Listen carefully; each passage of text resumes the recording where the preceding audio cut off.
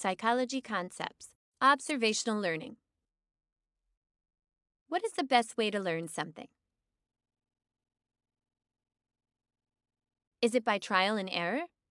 Now, where did the textbooks say the gallbladder is? Watch a demonstration by someone else? Ask your mom? Sure, I can teach you to knit. First, take the yarn in your left hand. Observational learning is learning by watching and imitating other people. Observational learning is an effective way to learn a skill, such as cooking, knitting, carpentry, and even surgery. The concept of observational learning comes from Albert Bandura, a Canadian-American psychologist who studied children imitating the behavior of adults. According to Bandura, observational learning involves 4 processes: attention, retention, motor reproduction, and reinforcement. Learning starts with paying attention. For example, if you wanted to learn to knit, you would first have to pay attention to the motions of an experienced knitter. In this video, I'm going to teach you how to knit.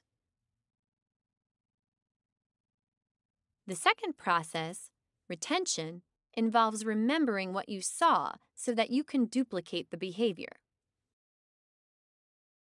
Motor reproduction, the third component of observational learning, is the imitation of the behavior observed, paid attention to, and retained in memory. You need to be physically able to duplicate the actions of your model.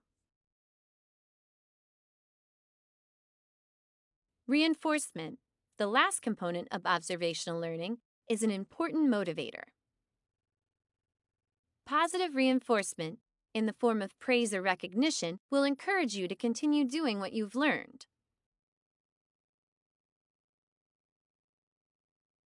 If a stranger compliments your knitting, it reinforces your efforts and motivates you to keep knitting.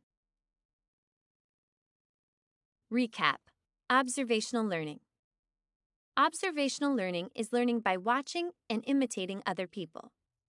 Bandura outlined 4 components of observational learning: attention to the behavior of another person, retention, or remembering what we observe the other person doing, motor reproduction, or imitating the model's behavior.